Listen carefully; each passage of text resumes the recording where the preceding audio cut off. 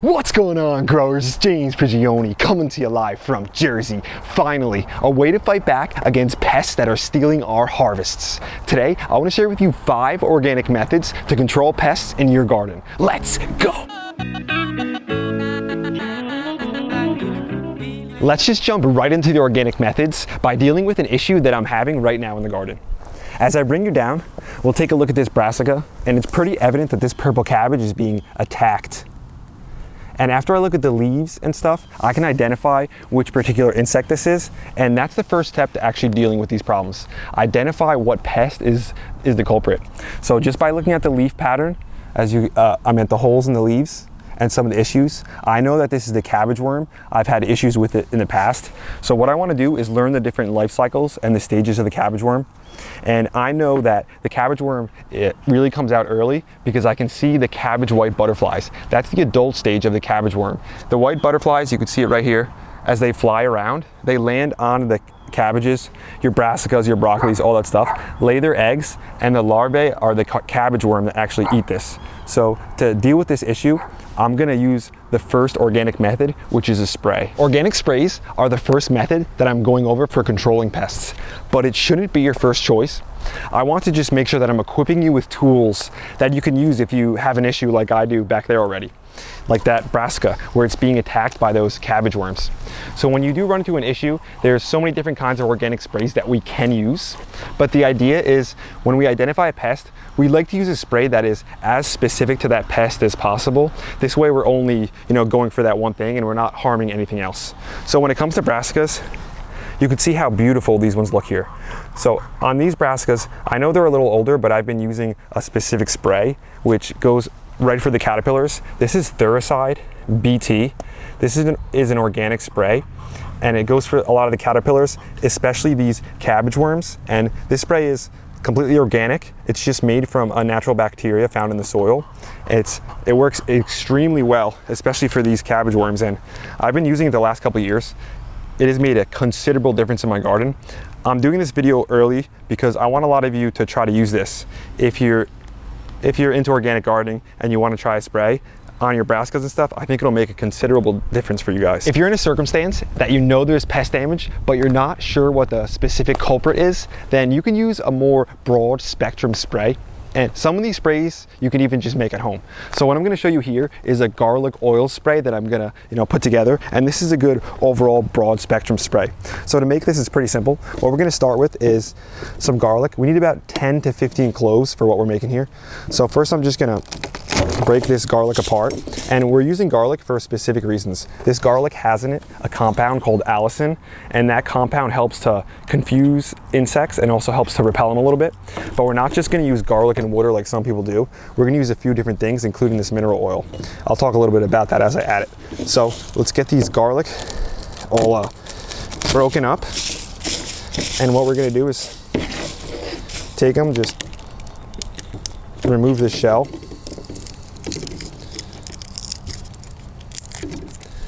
Like that, and we're gonna finely chop this. So I'm just gonna go in.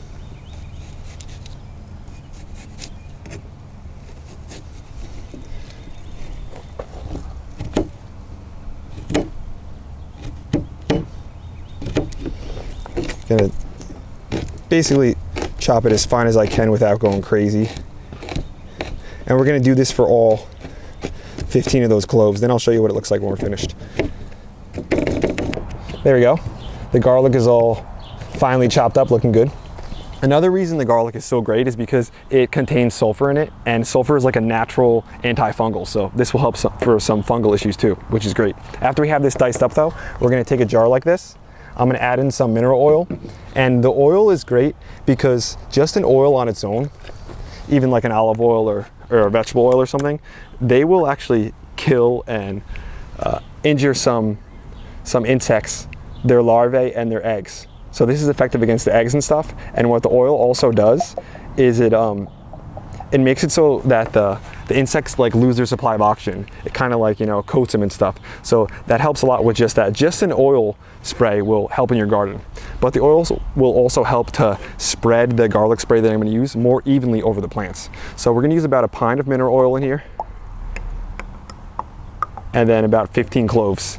Next, I'm just gonna put all this garlic into here, into the mineral oil. After I have this all filled up, we're going to let this sit for 24 hours. So after that sits for 24 hours, I did this yesterday, one that I have already done. It's gonna look like this.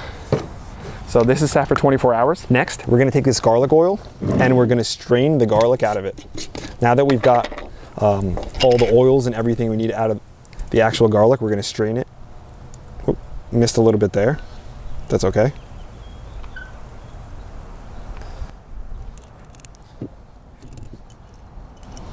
And you can make this mixture more potent if you want. This is just the style I like to do it. Next, we're gonna have some water right here. We're gonna take this garlic oil mixture and add it to water so we can, get a little more out of it. Now, what I just did was mixed oil and water, so they're not gonna go together because they don't mix. So what we're going to be doing is adding some dish soap. So this dish soap, it's gonna act as a way to kind of blend the two mixtures together, but it's also beneficial too. You could make a spray with just water and dish soap, and that will help to kill off some insects. It'll help paralyze them and stuff. So on its own, it's a decent spray, as oil is on its own a decent spray. So we're gonna put enough of this in until they start to blend together. So I'm gonna just squeeze some in and then mix it up. I wanna make sure the two have blended. I don't have a lot of sitting oil. And a good way to find that out is I'll leave it like this for about 30 seconds to a minute and see how much of the oil floats up to the top and separates. So this is a great broad spectrum spray that I consider relatively weak in a way, but if you want something similar to this that's much stronger and, in my opinion, more effective, then what you can use is 100% cold pressed neem oil. So this neem oil is great stuff. The way we set it up is the same way we're gonna set up the garlic oil spray. So I did this last year in a video, you guys may have seen it, where it's the oil, the water, and the soap all mixed together. So the garlic spray, if we were to use that on itself, wouldn't be super effective. But when we mix the oil with it, the soap with it, and the garlic, the three together make a pretty decent spray. When we do that with the neem oil, it's even more powerful because the neem oil contains within it something called azadirachtin. And this is why the 100% neem oil is so important. You don't want to get the neem oil sprays that are pre-mixed that you buy from the stores because a lot of times they don't have the azadirachtin in it. It has to have the azadirachtin. That's what's gonna negatively affect a lot of your insects. And this is another broad spectrum one that is organic, it's safe, it's not really that harmful and beneficial. It doesn't really affect the bees unless you spray them directly. So whenever you're using sprays, organic sprays or any sprays, there's a few things you want to take into account. First, you want to make sure that you're using that spray on one small control section, maybe just 1 or 2 plants. This way you could try it out. You don't want to spray it on the whole garden because if there's an issue, you don't want to lose everything.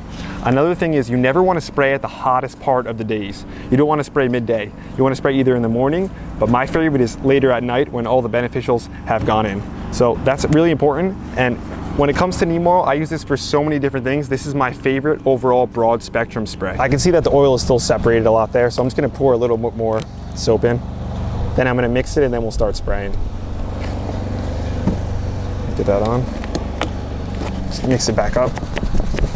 I'm not going into exact details of the mixtures for this because it's all gonna be dependent upon how you wanna use it. But know that a lot of the things we're using on their own, they're not gonna really be dangerous. So we're okay. Let's take this, now that it's mixed up, we're gonna add it to our sprayer. And then we're just gonna go around and spray some of our plants. Just gonna use some of this garlic spray and these lettuces. And this can also work as a preventative, this garlic. So ideally I want to be spraying it right now that it's kind of midday. I just wanted to give you guys an example of me spraying it there. And these brassicas I'm going to spray with the BT later if I have issues because that's very specific to that. While the neem oil and the garlic spray, they're more broad spectrum. So the first method for controlling pests in your garden is to use organic sprays. And what spray you should use is dependent upon what insects you're going to be going after and what you're actually growing. The second method for controlling pests in your garden is to use physical controls. One of my favorite and one of the most simple ones is just an insect barrier. So there's nothing more basic than just some insect barrier like this, which is going to prevent any of those small insects like, or even the larger ones actually, like cabbage white butterflies and stuff, this is going to prevent them from landing on the brassicas and even laying their eggs in the first place. So this is very simple and very effective, and it even has multiple functions. I even put this up when it was windy one day to help just dissipate some of the wind so it wasn't so hard on the plants. But this is really simple, really effective to do. That's why I actually have this hoop house frame built over top of this, so I can use an insect netting like this. And they're pretty cheap too. I'll put a link down in the description for the ones I'm using, and you can get the one that fits for your particular bed. Another physical control that everyone should be utilizing, and this is the physical control that I suggest people put in before they put one thing in the ground. So simple to have, but you need to make sure you have really good fencing, and fencing will make a huge difference. As we come along here, not only will it protect from all those animal pests, but it'll also be a great place to grow up. So I use these fences not only for protection, but also for food. And you can see right here where I'm using the insect netting here to keep the birds away. In the past, the birds have come and destroyed all my peas. So at this time of the year, I'd have just little short peas that were just decimated. Now we've got this insect netting up. It's letting a good amount of light in, and the birds, they can't get to it. So we're gonna be eating more peas. The third organic method for controlling pests in your garden is with beneficial insects. And the simplest and most fun way to do this is by planting a bunch of flowering species. So those flowering species are gonna bring in a lot of predatory insects that are gonna predate and eat on a lot of those pests that we have in the garden that we don't want around. Another thing you can do, which is more hands-on, which I've done in the past and I've shown you, is you can go out and harvest some insects locally. So right here, you'll notice we've got a praying mantis nest. And this nest was put in just naturally by the praying mantis. They laid it in the late fall, and it'll open up this spring. So a few years ago, I went out locally and I found a bunch of praying mantis nests. I'd say about 5 or 6 around in the woods. I brought them back to my food forest. I stuck them in a section where I knew there was going to be a lot of bugs, and now over the years they just constantly are laying more nests and just live in this environment. So it's great to have those free employees that are always working for me. I don't really pay them, they just eat insects. There's no health insurance, and they just do incredible work for me here. Another thing I've done in the past is I've actually purchased some insects where I've put in some ladybugs. I can't guarantee that that has worked as well as the praying mantis, but I do like to try to balance things out a little more if I can sometimes. So bringing those insects in, I think, brings a little bit more of that natural balance back, because I am in a suburban setting, and I think it can't hurt. So using beneficial insects to our advantage, it's not hard, it's fun, and you can just grab some stuff locally. The fourth organic method for controlling pests in your garden is with good variety selection. So when it comes to annuals, perennials, you want to make sure you're taking some time to choose varieties that will do well in your particular environment. So the reason we want good variety selection is because plants that do well in your environment are going to ultimately be healthier and then lead to less pest issues. You can also look for some plants that actually have some pest resistance, but plants that have a disease resistance are also good too. Because going back to kind of like what I just said, if you have a plant that is commonly going to get a disease in your area, if you order a disease resistant variety, then that plant maybe won't develop that disease, and then maybe it won't get some pests. So basically, plants often will get attacked by pests when they're weak. So if we can have strong, healthy plants, then we won't have to deal with that pest issue too. So it's kind of like dealing with the issue before it starts, and variety selection is a great way to do that. One thing I want to mention too is variety selection is important for our annuals and stuff, but when it comes to fruit trees and perennials, variety selection is one of the most important things about growing them, and we have to take advantage of variety selection as growers. It's one of our greatest advantages and one of our greatest tools. The fifth organic method for controlling pests in your garden is what I call tricks and creativity. So the first trick that I have has to do with these red rocks here. So I'm looking at the strawberries in this section here. We've got 2 beautiful rows growing, and I can't wait till the strawberries start to come out. But once the strawberries start to come out, and before they're red, while they're the small little strawberries, what I like to do is take these red river rocks that I painted, and I like to put them out in a section like this. The idea is when the strawberries, before they're red and ripe, that the birds come down and that they peck at these rocks. I'm not going to put them out yet because it's still early, but they peck at these rocks, and then they notice they can't get any water or anything out of it. So then when the strawberries do actually come out, they don't go after the strawberries because they think they're just rocks too. So I can't guarantee that this works, but with organic gardening and basically all these forms of organic pest management, it's not that anything is going to work 100% every time. It's that it helps incrementally. So basically, if I put these rocks out and I can increase my yield in strawberries by 10 or maybe 15%, I consider that a definite win, especially for how little work these actually are to make. Very simple and just fun to put out too. I consider companion planting another trick or form of creativity too. So in this section right here, this is where I plant my tomatoes and I trellis them up, grow them up the strings here. And between where I plant the tomatoes, you'll notice I've got garlic planted in every section that I'm going to be planting tomatoes right between it. So we talked about earlier how garlic has these compounds and properties that help repel some insects. So the idea is that we're going to get the advantage of the garlic while the garlic is actually growing. So we're getting that that attribute or function of repellents from pests while actually getting the harvest too. So it's a, you know, thinking ahead a little more, and I think a smarter way to do some pest management. That's why I consider it like to be maybe a little tricky. So there's other ways we can do companion planting. I'm doing a number of other ways too. So I consider that to be more tricks, and there's so many more forms of creativity to work at pests. Let me know in the comments what kind of tricks and stuff that you guys like to use in your garden that make a big difference. That's today's video, growers. Thanks for watching. I hope you enjoyed it. I hope you got something out of it. I've said it before, but the greatest thing about the garden is that it's a paradise for all. And the worst thing about the garden is that it's a paradise for all.